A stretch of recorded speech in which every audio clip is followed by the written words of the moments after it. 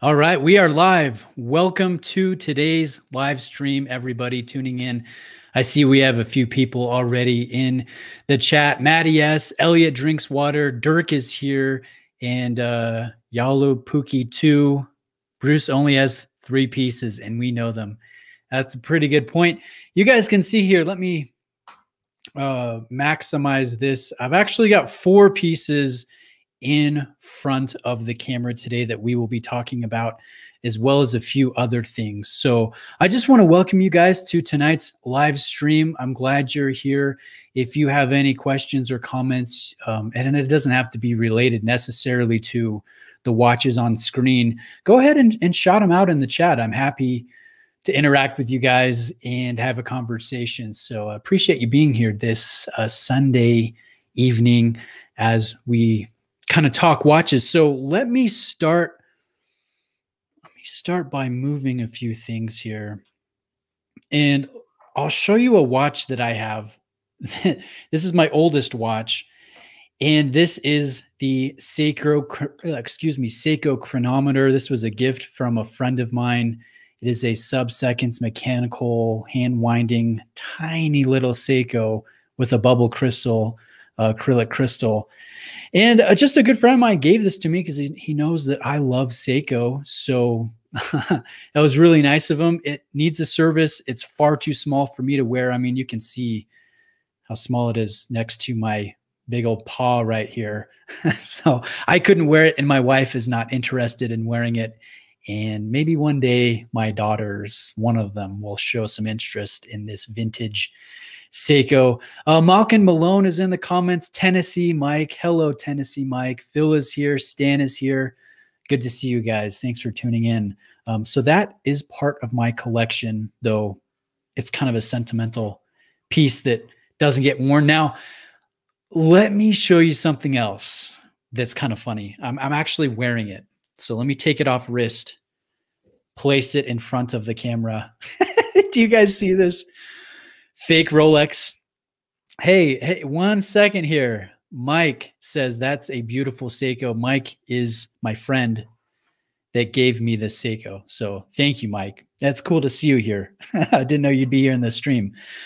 Yeah, Mike gave me that Seiko.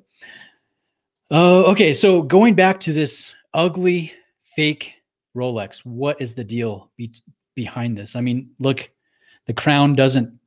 Well, maybe the crown moves. The crown moves a little bit. There is no movement. It's totally fake. So what is the deal? Bruce, why do you got this? Well, you know what? My grandfather, who passed away several years ago, went to a kind of a, what do they call it? It's a gag gift exchange, white elephant Christmas exchange, something like that, with his coworkers, and he took home this, $10 fake Rolex.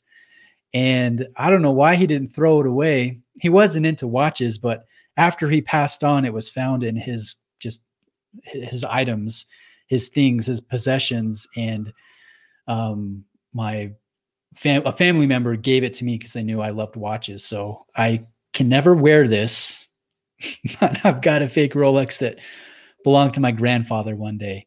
Yeah, Folex, Valen Grey Moon says. So, hey, it's good to see you guys. Mike F's in the house. Jeffrey Deichler is here. Ken Spear is here. Vincent Champion, Adidas 76, Kurt Hevgold from Australia, Jesper Vissing. Really nice to see you guys here. Mike has a comment that says, my stepdad had a fake president he bought maybe in San Juan, maybe the 70s. Yeah, it's kind of funny. So, you know what? I'm going to take this ugly old thing and put it on wrist so we can talk about the real watches. Actually, let me show you one other thing. If I can get it in frame here. This is a Seiko that I will never sell. It is a really cool gold-plated quartz desk clock that runs on a AA battery, skeletonized. And it's such a cool piece. So here's kind of the main view of it. But I have it here just on the desk. And that is like my secondary items things. But let's go to the real watches that I want to talk about today. And Zodiac has a question.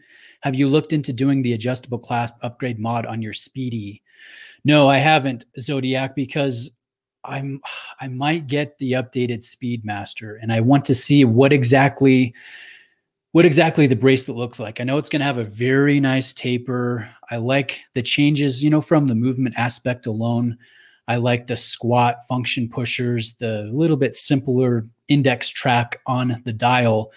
But I wanted to see what the clasp looks like. So I'm holding off on doing any type of upgrade mod to see what the new version is going to be like. And I'm hearing from a couple contacts that I have that work at authorized dealers that Speedmaster could be available for sale as early as next month. So we'll see where that goes. And here's another question. Anonymous says, where do I buy nice desk clocks? I bought mine from a local shop here in Salt Lake City that my watchmaker runs. And he had a really nice JLC Atmos. Here, let me switch perspectives here just for a second. He had a really nice JLC Atmos that I wanted, but he sold it before I, got my funds in order. It's about $1,000, but that is a desk clock that I would love to add one day. The Seiko that I showed you, again, let me kind of pull it up in front of the camera. I think I paid like $30 for this. It was very affordable, and man, is it cool. So you can get some good stuff and you don't have to spend a lot of money. Mike says he got a cool Le Coultre alarm on eBay. So I don't know that a lot of brands make current desk clocks. A lot of the best deals are going to be pre-owned. Phil put a tip here, 5 pounds or euros, excuse me. Hey, Bruce, I bought the white dial Seamaster 300 after your review of the black dial and love it. Phil, that's awesome, man. Way to go with getting what's probably the best luxury or entry-level luxury watch out there in terms of bang for buck. I mean, it's such a solid watch all the way around, even down to the wood presentation box. So that's awesome. And I appreciate the tip. That's very kind of you. Thank you. So let's go back. Let's go back to the watch collection here. And let me start with my least expensive watch, which is my most recent purchase. This is the SPB 187. I've got a review dropping on this, I think tomorrow here on the channel. It should be ready to upload. And you know what? It's a really fun watch, but it is a classic Seiko, meaning the bezel kind of sucks when it comes to the action. The alignment is just a hair off. And also, surprisingly, the loom isn't the best on this version here. It's thinly printed. It's not deep filled like some of the other offerings out there. So this is not a keeper. In fact, I wouldn't say any of these are really keepers. I don't use the K word. I've learned over the years, I can't use that word because I don't keep watches. I love trying different watches. That being said, though, I'm not going to be moving on from kind of the jewels of my collection for I don't know how long, but yeah, this one is definitely not sticking around. Maybe I sell it soon. Maybe I trade it. I'm enjoying it, but it's definitely not exciting enough to stay in the collection long term. So let's go to the comments here. I definitely want to interact with you guys. Jim says 2021 prediction, Bruce rebuys the blue and silver Seamaster. You're not far off because I have a section here, and let me bring this. Oh, no, I don't. I didn't prepare it. Scratch that. When it comes to future plans, I definitely want to add an Omega diver again because I did sacrifice the Seamaster when I bought this lovely overseas from VC. And there are two that really have my eye. And one of them is the white dial Planet Ocean with the ceramic bezel that's loomed. That thing is so nice. I reviewed one in the summertime and it was just $1 million. It was so nice. And Dirk, if you're still here, I know Dirk has one in his collection. I'm not sure if he's still tuned in. But it's a lovely watch. I'd maybe do that. Or I've heard, and this has not been confirmed yet, that Omega will be updating the Seamaster 300. Not the Seamaster Professional 300, but the classic Seamaster 300 that has like the three the 6, the 9, and the 12. That was known as the Bond watch. Which Bond film was it? I can't remember exactly. But that one is rumored to be updated this year. And if they do that, and I've seen some renders, I've seen some inside information. If that happens, I might be wanting to get one of those because I think the changes look really, really good.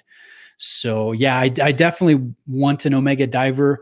I'm not sure which one exactly, but I'm sure in 2021 something will happen. So you know me pretty well, Jim Scott 306.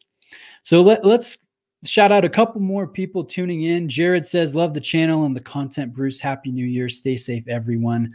Really nice comment. Thank you, Jared. Hope you guys had a great Christmas. I hope you have an excellent New Year's full of prosperity and health. And I hope that 2021 is a heck of a lot better than 2020 has been for a lot of people. So great comment, Jared. Michael says, I have the Oris Aquas and the Tag Heuer Aqua Racer, but I don't wear them much. What's a good choice if I flip them both for just one watch? Well, it depends on which ones you have, Michael. I'm assuming you can get around $1,000 for your Aquas, and then probably around $1,000 for the Tag Heuer on the low end. I'm just assuming it's not perfect condition, and I'm not sure which ones you have, but I'm assuming you've got 2,000. Maybe you can add a little bit to that budget. What would I suggest for the mid twos? Manta Ocean King, really nice. If you're okay with like an independent, lesser known brand. And okay, here's another suggestion, and it's not a dive watch. Tell me if you need a dive watch, but the Tudor Royal that just came out, I think that's great value. And they're right around $2,000 if you're getting steel, and they're about $3,000 if you want to get the bi-tone or the two-tone that has some precious metal in the bezel, in the crown, and a capped link system in the bracelet. So I think that's a heck of a buy. The Big Eye Avigation chronograph from Longines is a heck of a buy at around $2,000. So that's what I would suggest for you, Michael. And if anybody else has suggestions, please put them in the chat. I'd love to hear those. Okay, I'm sorry, I'm trying to keep up with these comments here. There's so many good questions. Ryan says, you need a G-Shock in the collection as well, Bruce. That blacked out square you had needs to come back. You know, if I were to buy a G-Shock, I'm really intrigued by the titanium camo square, but in that olive tone, not the blue one. I think, man, that would be a wonderful watch. They're just so dang expensive. And I know that sounds silly because the watches in my collection, you know, the cheapest one is $1,000, but for a G-Shock, for a digital watch, that's steep, but it's the one I like the most. But I agree, I should have a G-Shock in the collection. Raphael says, have you thought about getting a gold watch? And I have. I don't know if you were here earlier, Raphael, when I showed you guys this fake gold Rolex. This was a gag gift that my grandfather got.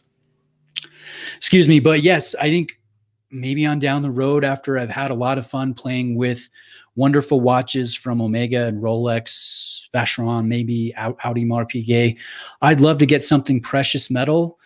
Maybe when I'm closer to retirement, I'd love to try a Lange one. I'd love maybe even an authentic day date from Rolex in yellow gold. I think the red hue of the gold, the alloy that Rolex uses, is so lovely, you know, and have that weight of a full precious metal bracelet. I think that would be fantastic. So one day I would like to own a precious metal watch and have some intrinsic value. And it's not just the demand of something desirable in stainless steel. I get that appeal. Christian says, it's a shame about the SPB 187. I was considering buying one. Seiko needs to step it up.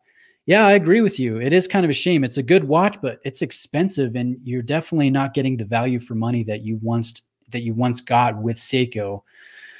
You know, you're getting what you pay for now, and even then, you have to live with some warts, like a little bit of misalignment and, you know, a rattly-ish bracelet, all that. So yeah, that's a good comment, Christian. Al says, I bet you sell the VC this time next year.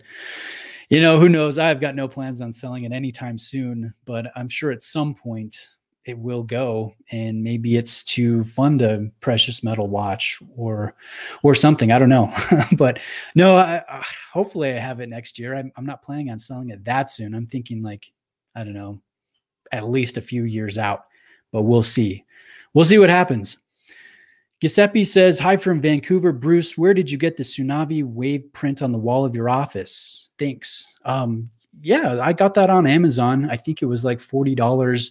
You can choose from various sizes. And if I remember, I'll hunt it down and put the link in the description. I'll have to edit that in. But yeah, it's not very expensive and it's a fun print. So that's a good question. Okay, so let's get back to the core collection. These three are my core. So I'm going to take the Seiko, move it off to the side, and focus in on my core. And let me tell you guys what I really like about this. And the first thing is I like the mix of color. I like the mix of different brands and different styles. So we have a black chronograph from Omega.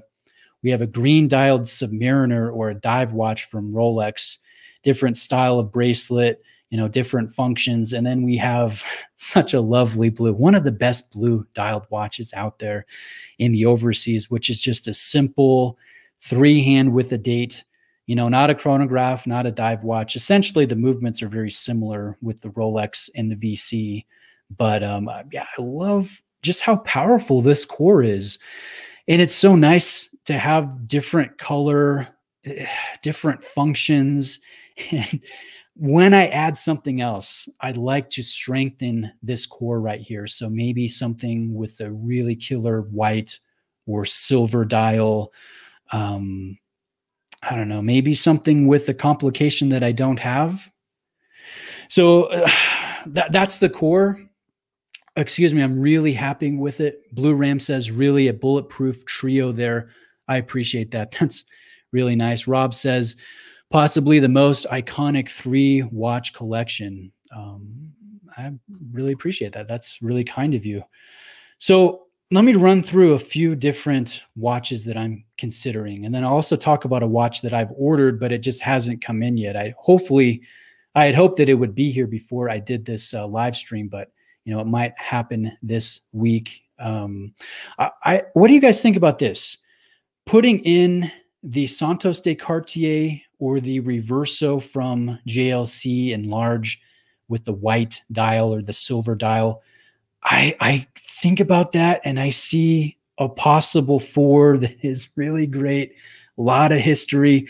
With the Cartier, it would come with an amazing bracelet, and a bracelet is something that I really value. So that has that going for it. The Reverso, I think, is a little bit more iconic, but at least with the large, there is no bracelet available currently. So I don't know. I doubt that the Reverso would stick around long term if it doesn't have a decent bracelet. But Jeffrey says the VC is straight fire, great collection. Thank you very much. Watches and Giggles recommends that I get the JLC. So does Michael. Reverso. And Sean says thoughts on the JLC Polaris. I've got so much sport right here, a couple divers, an historic chronograph. Technically this, has 150 meters of water resistance. It's anti-magnetic. It's a pretty robust watch. I'd like something that has more of a dressy vibe to it. So when I go GLC, it's probably got to be the Reverso or maybe a master, a master series, maybe the Moon Phase, something very elegant and dressy. Hey, Rob is here. Random Rob says hello. I hope you're enjoying your time in Florida right now, soaking up the sun and maybe getting a vacation watch. That would be awesome. And Rob, I don't want to keep you here if you're hanging out with the family or you're doing something, but if you want to get on, I can send you a link and you're welcome to stream with me if you like. So Michael says, I saw a skeleton Santos the other day. It was pretty awesome. I've only seen pictures of those and it looks so dang cool, but man, is it expensive. It basically has precious metal pricing associated with a stainless steel watch. So I don't know, maybe if things change financially for me, that could be in the picture. But that one's an expensive one. But yes, certainly very beautiful. Bulldog says, Random Rob in the house. Now we've got a show going. Tennessee Mike says, Moser. This is what I think about Moser. I'm impressed with what they do. I know they do fantastic dial work, but I have fantastic dial work with the VC right here. I have fantastic color play with this. I know it doesn't show up that well on the, the live stream, but the blue is so electric. It borders on purple. And then in certain lights, it kind of looks black. And then in certain lights, you see the sun ray, and then in others, it just looks like it's lacquered. I don't know that a Moser would bring more to the table than what I already have with the Overseas. So that's my reservation with that, even though that kind of sounds a little silly. David says, superb core collection, Bruce. I admire your focus. The Cartier would be a perfect fourth. Add some variety, but keep the wee. Wee, is that what you meant to say? I don't know. Good comment, David. So let me share with you guys what I've ordered. So I talked to one of my friends that works at a local authorized dealer. He's a friend of mine. We go out to lunch every once in a while. I've been meaning to go fishing with him, but it never happened this summer. And I'm too much of a wimp to go fishing in the wintertime here in Utah. But anyways, I asked him, hey, is it possible to get a Tudor Royal? And he said, what are you looking for? You're looking for the blue? Because everybody is looking for the blue stainless steel. And I said, no, I'm looking for the two-tone. I like the way that fluted bezel that I believe is stamped now. I like the way that pops, how it makes the dial look a little bit smaller, the thin profile, the integrated bracelet. I said, what about a two-tone? What can you do for me on that? And he said, let me check with my rep. And he said that the black dial was at least 14 weeks out when it comes to orders, but they had a silver dial, at least Tudor USA had a silver dial in stock and a champagne dial in stock. And I don't want to spoil the surprise. Maybe that's a little silly, but I ordered one of those two-tone, either in silver or in champagne or a gold, essentially, dial. And so hopefully that comes this week, and I'm going to film a video going down to the authorized dealer, making the purchase, and then maybe doing an update showing you the new Tudor next to, the VC, the Hulk, and the Omega. And it would be here, and the Seiko, I guess, can still be off to the side. But I will have a day and a date complication and a more dressy looking watch with an integrated bracelet, a nice bracelet. So I'm looking forward to doing that. Let's see here.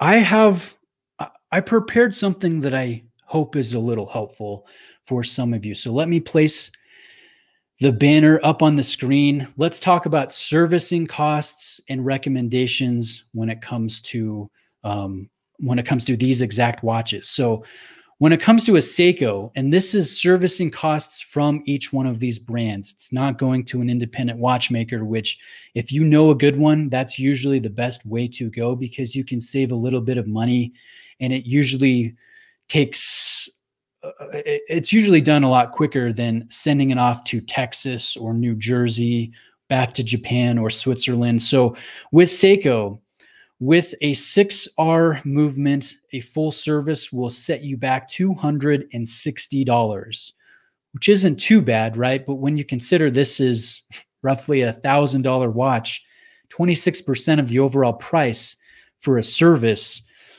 I guess that's adequate. And Seiko recommends a service every 3 years, which I would say don't do. I would wait till it really starts getting erratic in the timekeeping or doesn't keep a very good power reserve. So I would go longer than 3 years, but that's what they recommend.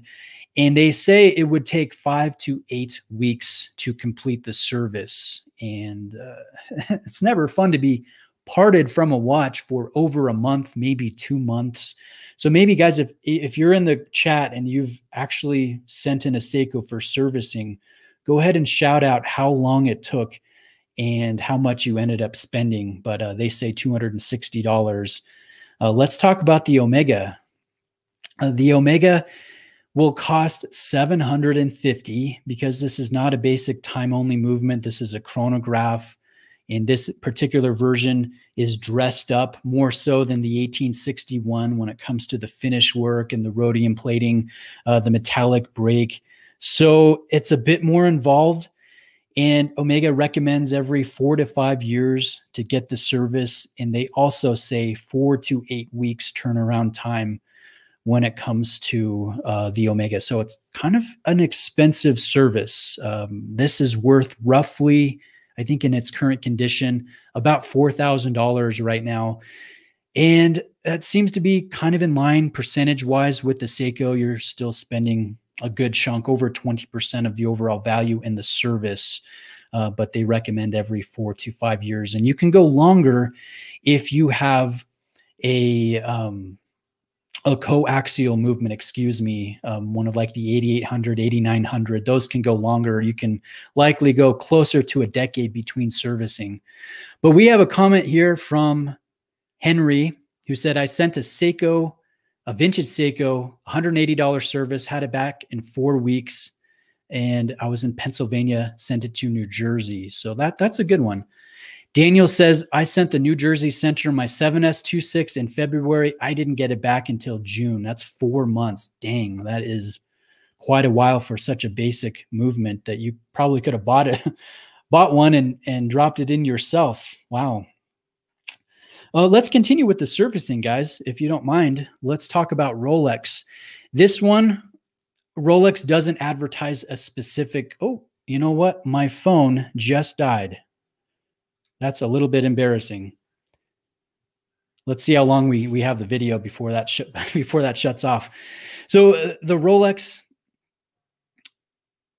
okay, it's just going to be, okay, we've lost video. We just have the screen. So you know what? Let's go back to my ugly mug, excuse me, like this. There we go. So the Rolex, they don't have any specific pricing because it depends on what you do. It depends on what they replace in the movement, but a ballpark figure is anywhere from $600 to $800, but they recommend only every decade to do the service. You certainly could do it faster than that. Like if you want to do it every 5 years, you could do that.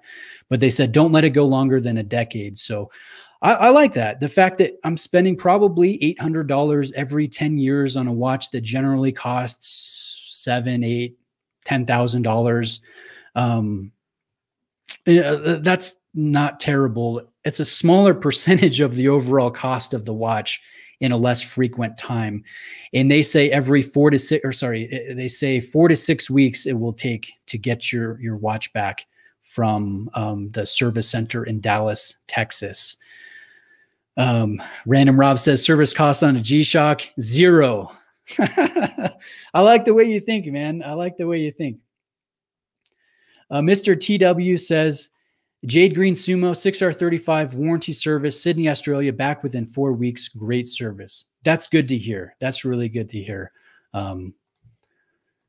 John says service costs are all part of keeping a luxury timepiece running right, so not an unexpected expense. I spent $580 on a vintage Omega service. I agree with you 100%. Every time you buy a watch, you know, even if you're a flipper, you're committing yourself to upkeep that watch for the life that you have it. And, you know, if you keep it 5 years, if you keep it a decade, yeah, you need to factor in the service costs. I definitely agree with that. That's a great comment. Leon says, your VC is just unbelievable. I was at the AD lately and they had the blue 5500V and it blew me away. I wish if I would have prepped better, had more battery in the phone, I could show you a little bit better. But yeah, this blue is just outstanding. It really is. It's something else. So let's talk about servicing costs for the Vacheron Constantin Overseas 4500V. I went to their website and they said for this particular movement that I have, that doesn't have a complication, it's just time and a date, it would cost $750. which I thought was really reasonable. I was expecting something that was closer to 1,000, maybe a little bit over 1,000. And they recommend every 4 to 5 years to get the service. You could probably go a little bit longer than that. I think what I'll do if I have it in 5 years, I don't know if I'll have it in 5 years, but in 5 years after I purchased it, then I would get the service and, you know, spend that $750. And they say it will take 4 weeks. So I think I could live without it for a month. I think I could do without a month. So I saw a question here. Man, the chat is going faster than I can keep up with it. Alvaro says, did you already show your collection? Yes. I'm sorry. I had a split screen here, but my secondary device died. So you'll have to bear with me here. Apologize on that. What is my favorite watch from NGC? Let me pull it up. Can you guys guess? Of course it's the VC. This is my favorite piece here. Let me see if I can get it to focus. It might not. Oh, there we go. So this is my favorite piece. It's such a joy to wear. It's a great size. It's thin. It's comfortable. The finishing is next level. The movement is out of this world. Beautiful. That's my favorite piece. But if I could only choose one to keep and use every day, I think the best daily driver, at least in my current collection, is the Hulk. I mean, this thing is also thin and comfortable and beautiful, waterproof, adjustable when it comes to the bracelet. This thing is super hard to beat as a daily driver. So I would say, you know, for a practical choice, it would have to be the Sub. But if it's my absolute favorite, it's got to be this one. Yeah, it's just such a lovely watch. Which one do I wear the most is, I would say probably the Omega, the Sapphire Sandwich. Let's see if we can get this to focus. There we go. I love this design. This does have a very beautiful movement. I don't know if you guys can see that. Oh, there we go. It's got a beautiful movement. It's a hand wind piece, not the most accurate. In fact, it's probably my least accurate, even less accurate than my basic 6R35 that's in the SPB 187. But yeah, I probably wear this the most. It's the most conservative. It goes with everything. It's really comfortable, and Omega has got to be my favorite brand right now.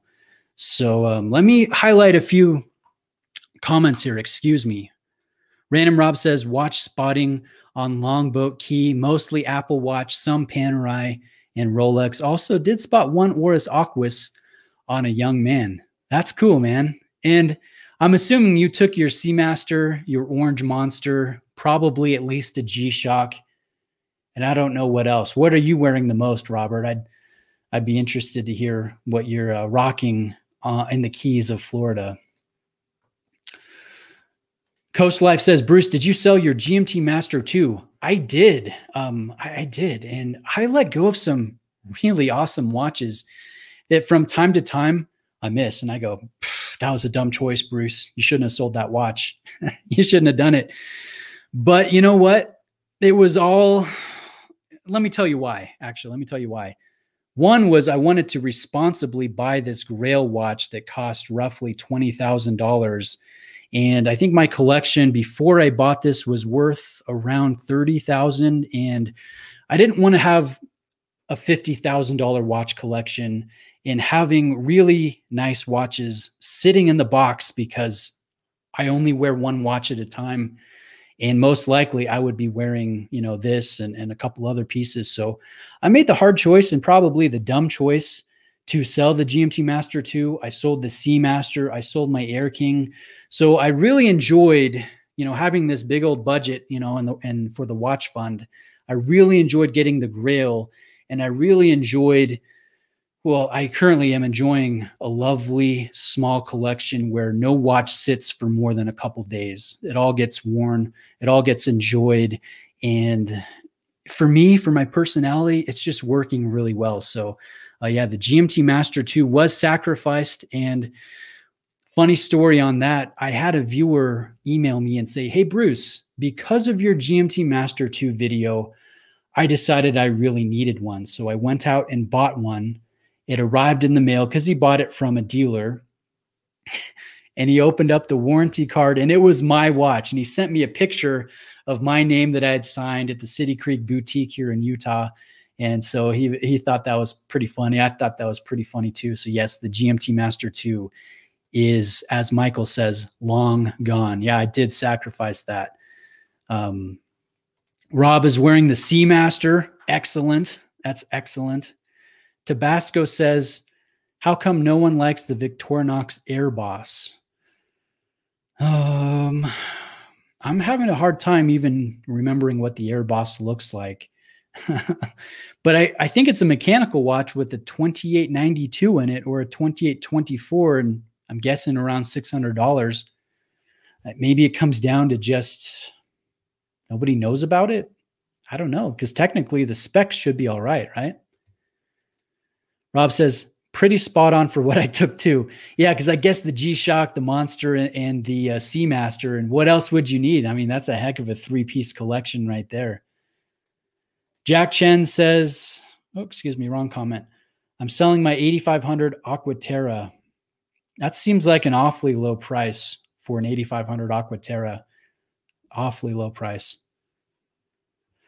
So guys, if you have any questions, let me know in the chat. I'm happy to take some more. Bruce Holks looks like it has a black dial. Yeah, let me pull that up. It does. And a lot of lights.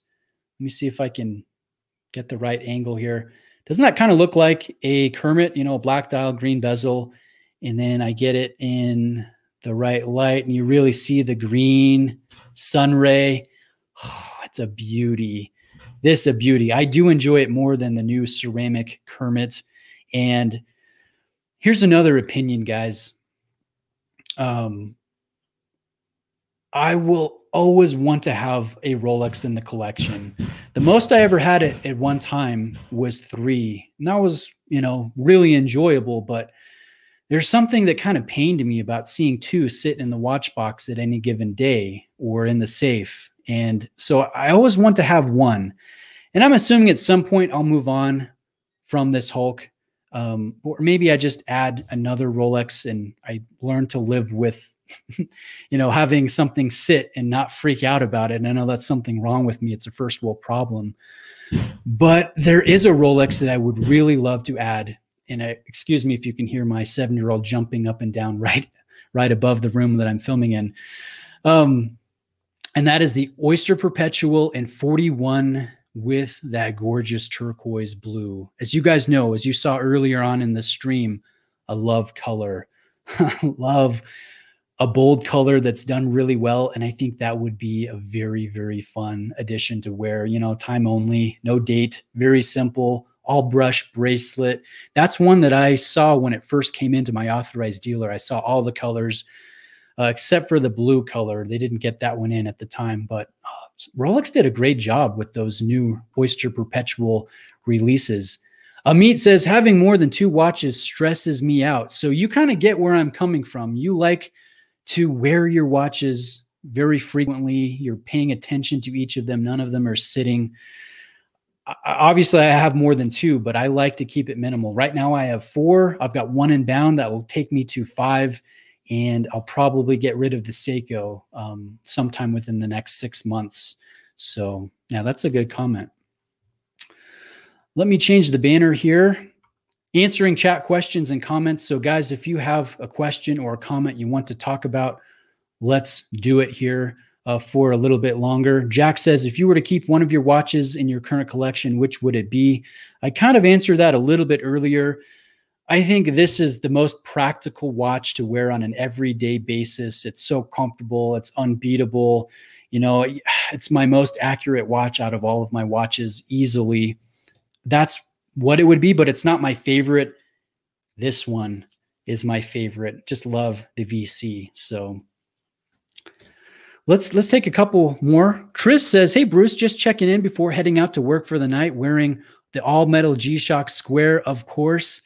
That's awesome, Chris. Chris is just such a good dude, and I hope you have a good evening at work. I know you work nights, and man, that's tough. I admire you. You're a good guy. You got a great watch on wrist this evening.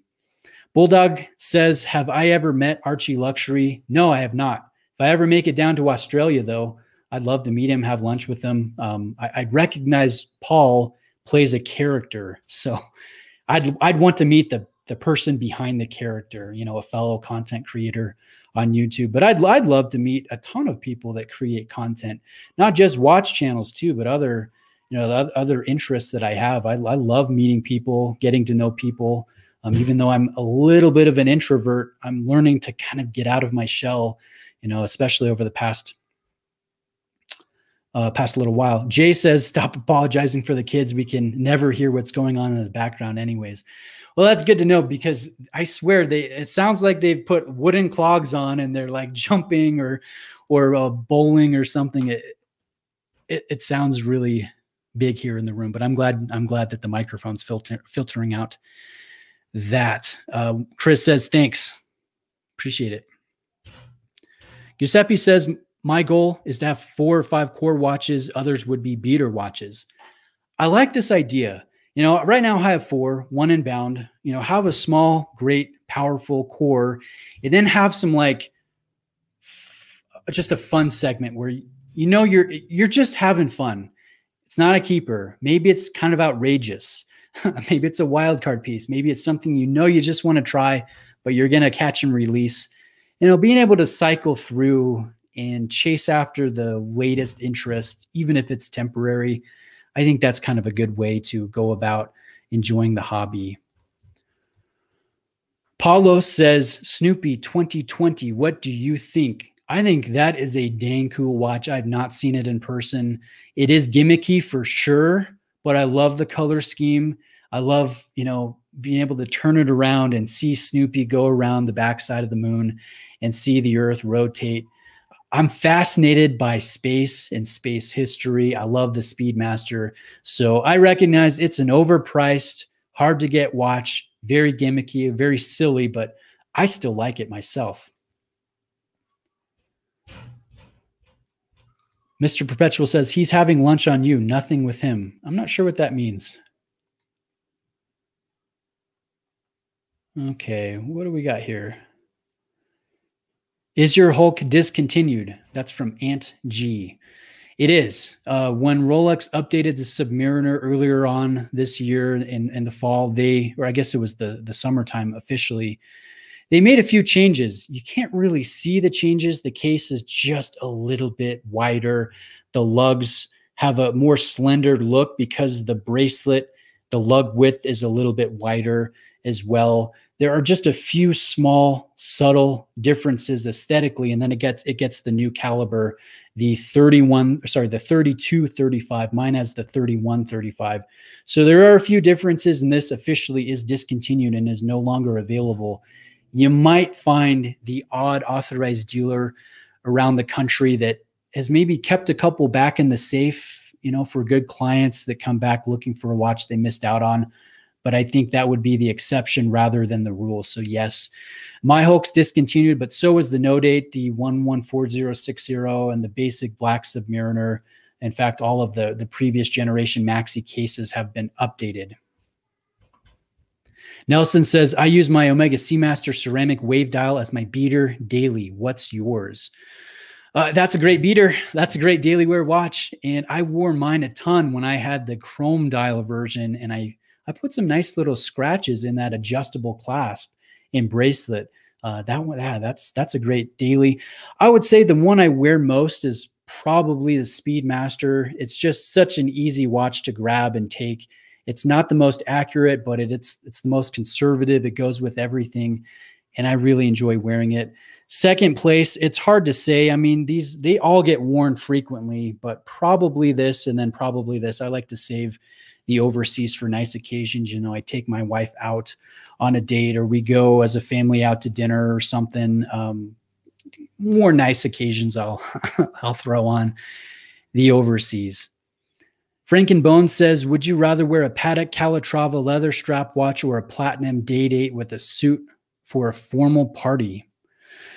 Well, you know what? I'm not invited to many formal parties, and I would assume if I were to go, I don't know how strict the rules would be when it comes to, or at least the unwritten rules when it comes to attire and what's appropriate, right? The most acceptable answer, I think, would be the Patek on the leather, under the radar, thin, elegant, and beautiful. But man, the Platinum Day-Date, that is such a hefty watch, in that ice blue, or whatever they call it, glacier blue. It's such an eye grabber. I'd probably want to go a little bit more ostentatious and wear the Platinum Day-Date, but I don't know. I'm kind of a casual guy. I dress like a bum most days, shorts and a t-shirt. So I'm not going to be attending any formal parties in the near future. Les says, what do you think of Mark's Islander brand? That's a good question. I think those watches carry some real value. Like, he's taking what people love about Seiko, the SKX, and a couple other brands. I think he's doing like a Datejust version pretty soon.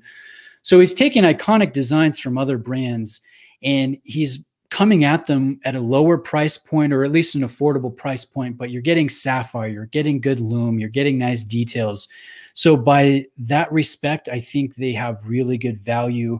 I can see the allure there, but personally, I'm not interested in someone else's IP, someone else's design, especially, I think it comes down to the fact that I work in design, and I went to architecture school. So I might feel a little bit differently than the average person, but I wouldn't buy one, even though they have great specs, just for the simple fact that they're not original. Originality is a big sticking point for me personally, though I recognize that's not a big sticking point for other people. Han says, hi, Bruce. Very enjoyable show, mate. Congrats. I appreciate it. And I see you have a Hulk in your profile picture there. So that's awesome. Just the Watch. Glad to see you here. You're becoming a real favorite. Do we have a couple other channels in here? I know Robert was in for a minute. Welcome here. Welcome if you're tuning in. Kevin says, when are you selling the overseas? Anytime soon? No, not anytime soon. Maybe in a few years, but no, I'm not planning on selling it anytime soon. Okay. What is the next Omega you are looking to get? It's a good question. I really like the Aquaterra. I really was intrigued by that new 41mm Constellation that I reviewed with the silver texture dial. I think that on a bracelet would be really fun.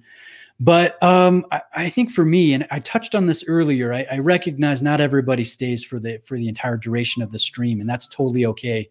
But for me, I want a diver from Omega, and I really want to get either the white dial Planet Ocean with the blood orange ceramic loomed bezel. That thing is just such a cool watch, such a cool watch. I'd either want to get that or a rumored update of the Seamaster 300, which is not the Seamaster Professional with the wave dial. This is the more vintage inspired Seamaster 300. I've seen some information that an update is coming this year, and if it turns out to be true, I'd probably want to get that or the Planet Ocean myself. But man, Omega, there's so many good ones. So many good ones. Beto says, hey, Bruce, this year add 2 watches that are the most important in my collection, and a Speedmaster Hesalite and a Tudor Black Bay Burgundy. What do you think of them? I like them. I've owned both of those watches in years past. And you've got a great diver, no date, and then you have arguably the most iconic chronograph. That is debated, obviously, but it's a lovely design. I think you've got a great 1-2 punch. So well done. Bond Pitt says, agreed on your opinion of Islander watches, not original. Yeah, I mean, I think the specs look awesome. The value is there. I just can't get behind something that's not original. But that brings up another point that I've talked about with Robert, who says, I bet it's gone by June. You're such a guy, Robert. I've talked about this with Robert because we complain as watch enthusiasts about micro brands not coming out with original stuff, right? Everybody's doing Submariner homages, or in Islander's case, Seiko homages. And there's very few brands that are coming out with original stuff. But once a brand does something original, like the Steinhardt Ocean 2, right, that looks nothing like a Submariner, nobody buys it. And so I think the watch market, there's a thirst for homage watches, and there are very few brands, at least micro brands, that are doing original stuff that's value rich. And that's one of the reasons why I really enjoy Zelos. I've really enjoyed the Notice that I reviewed recently. I enjoy Brellam. I know that's a higher price segment, but really good original stuff that's value rich. So here, let me try to keep up with the chat here. Let's do this for a few more minutes. I want to be respectful of your guys' time. I know it's a Sunday evening, the weekend's winding down. Blue Ram says, I really like the black and white bezel Omega Planet Ocean GMT. Man, I'm with you. Omega, they make such enjoyable watches. You know, I love the fact that you can see the movement, the Meta certified movement through an exhibition case back. You get adjustable bracelets. You get nice presentation boxes, great anti-reflective treatment. There's so much to love about Omega, and that's, you know, why it dethroned Seiko, which has kind of been going down in overall quality and brand perception. And that's why I love Omega. There's so many good ones. So many good ones. So Bobby Smith is tuning out. Good night, all. Thanks for being here, Bobby. Have a good evening. Treated says, I'm new into watches. I got my first automatic watch in March, and I paid $380 for it. It was awesome to see it double in price, but it's annoying. People always say, oh, it's just a Seiko. What's your thoughts? So I don't know. Let me share with you my opinion. Here's my one Seiko wristwatch. This is the SPB 187. I showed this a little bit earlier, but here's my awesome Seiko Quartz desk clock. I love Seiko, and it's kind of fun to get an expensive Seiko, you know, like a Grand Seiko or a Marine Master, where you're spending, you know, $1,500, $2,000, $3,000, depending on the model, and you have just a Seiko, and people will compliment you. Like when I've owned Grand Seiko, and I've had 4 Marine Masters over the years, and I usually get compliments like, oh, that's a cool watch. Oh, that's a pretty looking watch. Where'd you get that watch? Oh, what's that called? And nobody knows that they cost ridiculous amounts of money for just a Seiko. And I kind of like the fact that it's under the radar. You know what you have, but only another kind of watch enthusiast will get the behind the scenes joke, I guess, of just having a Seiko. So I don't know, I think that's a good comment. Treated.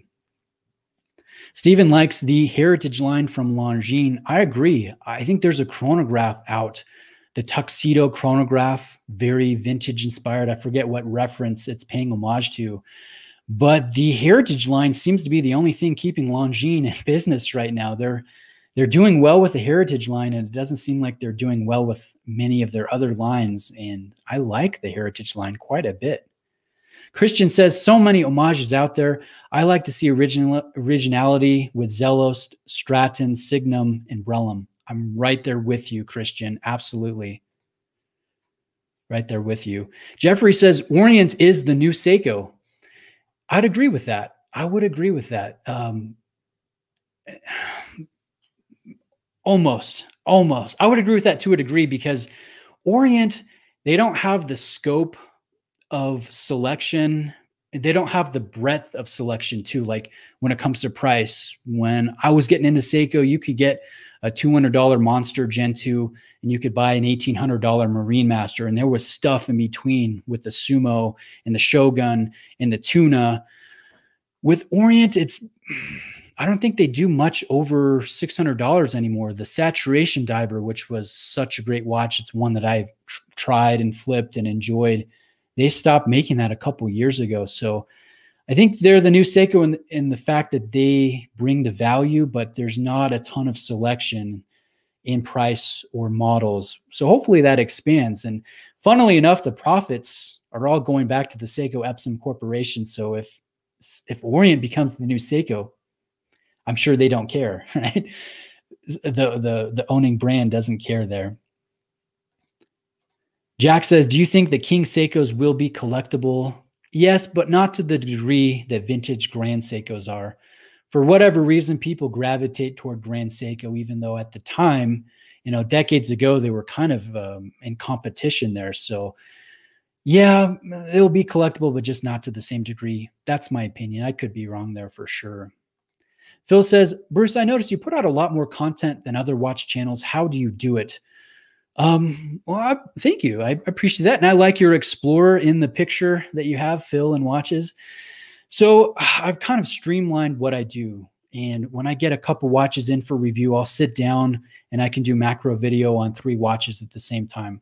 I can go outside, get my wrist rolls and outside shots in natural light, 3 or 4 at a time. And then I have, you're seeing the ugly part of my office, but I have my own space here. It's well lit. I have a beautiful desk in front of me. I have the space to record. So my girls go to bed at night. I can come down, record a few videos, use the footage that I've gotten of the macro shots and the outside shots. I've got it all separated, organized in folders. And then on another day, I can sit down and edit a couple videos. And, I just slowly build up what I've been doing. Live streams are really easy because I can sit down and hit go. And that's one video. So I'm trying to bust out daily content. I've been doing that since I think mid-October. And then in January, I'm going to take a little break. I'll still be doing maybe every couple days, but I'm not going to do every day for the simple fact. And you'll probably notice this with other channels. A lot of YouTubers take a break in January because even if your views are up, if your watch time is up, if your clicks are up, all of the statistics, advertisers, they half what they were paying the previous month. Like December, November, that's the heyday for advertisers. So I'm trying to capitalize on that, busting out daily videos and getting more ad revenue.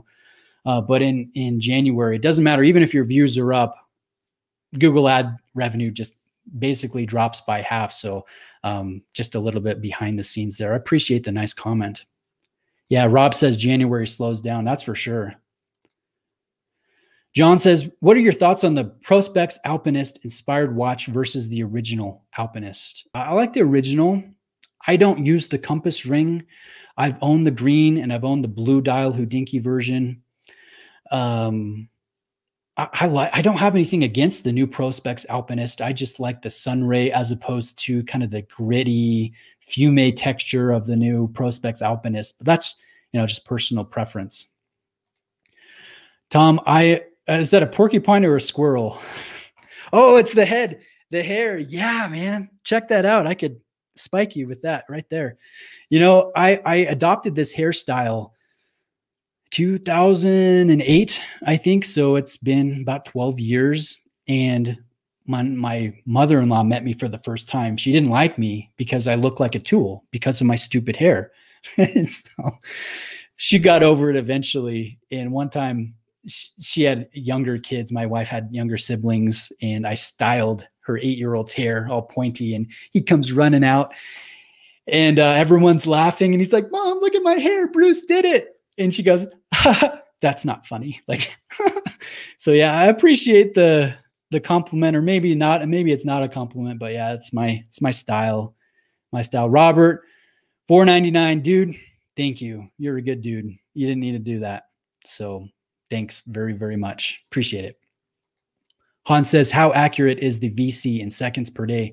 Well, I threw it on the time grapher and it was like plus 2 seconds per day. It's not a hacking movement. So I'm not fussed with accuracy. I know it's just spot on. And then every, 2-3 weeks, I'll adjust the time and make sure it's, it's perfect and it's not off by, 20-30 seconds, but it is very, very well dialed in. It's hand finished. It's hand regulated in multiple positions. And if you spend, 10 minutes on Google, look up the hallmark of Geneva, all of the specifications involved for getting that seal on the movement, there's a lot of them. So I know you're not technically getting a COSC watch. You're actually getting a nicer watch. So it's very, very accurate. Ray says, what manufacturer outside your current collection would you want to collaborate with? Well, that eliminates Seiko and Omega, VC, and Rolex. Man, that's a good question. Not one that I've thought of before, Ray. I'd have to say I'd probably go with Zenith or JLC. And I'd go back into their history and look at something awesome and obscure.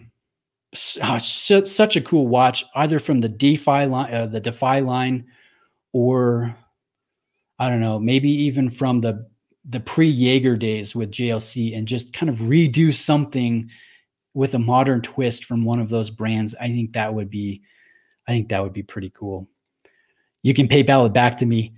Dude, I got you. You know what? Next time you stream, you're going to get a $4.99 super chat from me. We'll just play this game where we pass it back and forth. How about that? Han says, not bad. Can you regulate by crown position at night? Yeah, but I don't go to that level. You know, it's so accurate that I'm not too bothered by it. Malkin Malone laughs. So yeah, we're going to do that. We're going to do that, Robert. We're just going to be PayPaling each other here in the super chats for sure. Here's a good question here from Kurt. Coming back to this question, as I know you've had a lot, what do you think of the GP Laureato 41 gray dial? Would you go for a gray or blue dial in that watch?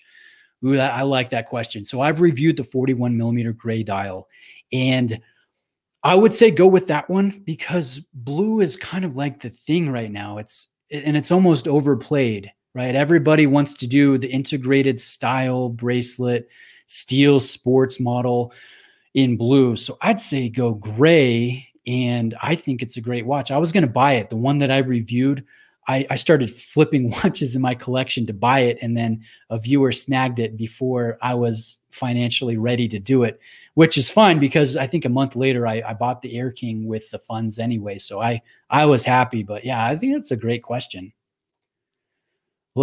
Les Baker, hey, no comment, just a tip, a super chat of $4.99. I appreciate that. And Rob says, you rock, Les.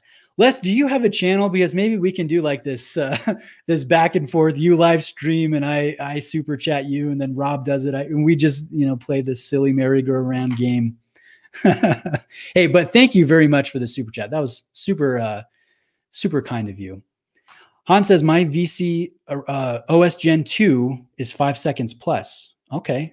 Yeah, that might bother me. I mean, we're talking about just a few seconds. That's not all that much in the grand scheme of things, but you go 2 weeks and it's not that accurate, I guess, after a while. And Malcolm Malone, same thing.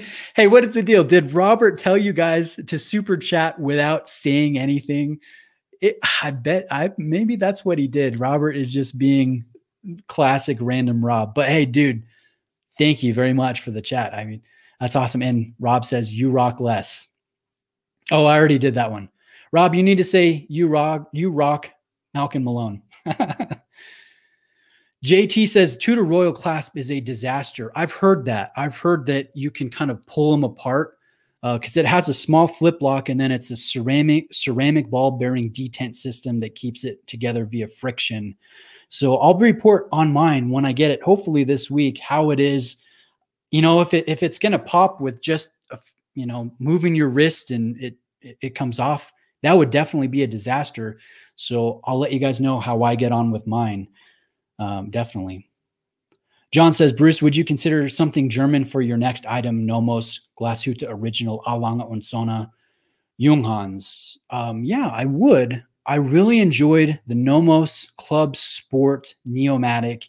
I sold that to my friend Homer, who streamed with me last week, and that one was a really nice Nomos. I might be open to a rebuy on that one. Glashütte Original, I would love a 70s. Such a cool design, so quirky. I like it. Obviously, my style is awesome with my hair and my casual attire, so obviously I would go with a German, very nice Glashütte. But yeah, I'd love to try a Lange one day, and I'm most intrigued by the Lange one, the classic.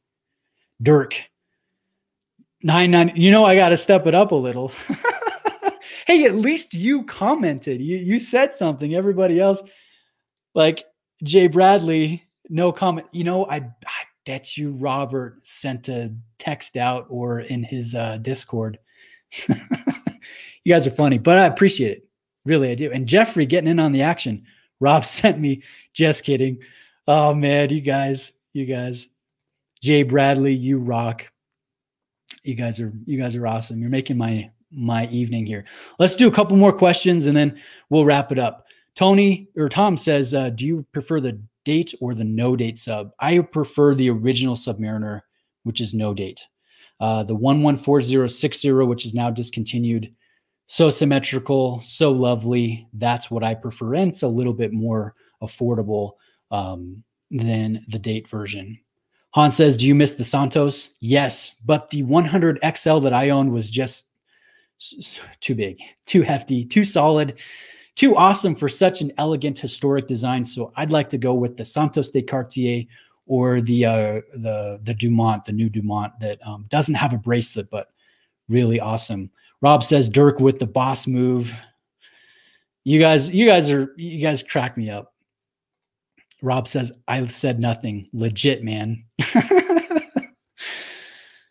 Malkin says Dirk just big leagued us. Mark, hang on a sec. Ray, can you put towards a manicure for Rob? Yes, I will. I will do that. Rob thinks that's funny too. Okay, thank you guys. Thank you very much for the tips. Bruce, have you ever reviewed a Creedor, and what would be a good used one be and would a good used one be a decent collectible? No to both. I've never reviewed one. It depends. It's subjective what you mean by decent collectible, but I think most people in the hobby, they place a lot of emphasis on the brand name, and Creedor, people only know it that are crazy watch enthusiasts or maybe are local to the region in Japan. It's such an unheralded brand. So technically it's stealth wealth. I mean, I guess it would be a decent collectible, but I think you could spend similar money and you would get, in the eyes of other watch enthusiasts, which sounds silly to say, you could get something more collectible, if that makes sense. Rob says, I do need one. Well, you know what? Your hands are getting some Florida sun, some humidity. Maybe they'll be less, cracked and worn when you get back to frigid Michigan. Kevin kind of agrees with me. Creedor is not collectible. Okay, let's do this one last question here, guys. I want to be respectful of your time. Christian says, has anyone experienced issues with the Longines Avigation Big Eye? I had one. I had to return it due to it not resetting to 0 properly. So I owned this watch, Christian, and I didn't have a problem with that. I have had a problem with a chronograph, but it was a Luminox. It was a quartz, and that one, it would reset, but it would reset to like 5 and not the 0 or the 12 o'clock index. So I'm glad you returned yours. I've had issues with Longines, but I purchased them in my early days from the gray market, and I never do that anymore. I don't trust the gray market. So did you get your Avigation from the gray market, Christian? Maybe that could be something. Maybe you got a bad batch, or it was a refurb, return or something. I don't know. But I'm glad you got it returned, because you definitely don't want to have to live with anything. And if you bought it at an authorized dealer, they should have fixed that under warranty. Absolutely. That is a problem. Sorry, I guess I said one more, but let's do one last one here. We kind of went off the rails. I was meaning to do a collection review, state of the collection, but my camera died. I have my phone all set up as the secondary device. But Galaga says, Bruce, are you now less of a Seiko fan? It appears so. I think they have lost their charm. I am less of a Seiko fan. You've picked up on that correctly. I've got a video coming out tomorrow, a review of the SPB 187, where I talk kind of specifically about that, how I still enjoy the watch, but it's definitely not the brand that it once was. It has flaws and faults and warts, as I call it in the video. And I would agree, they have lost a big part of their charm. So guys, thank you so much for being here tonight. 200 of you right now. Thanks for all the the tips, the super chats. Really kind of you. You guys cracked me up. You made my evening. Hope you have a great evening. Hope you have a great new year. And we'll see you next time. Thanks, guys.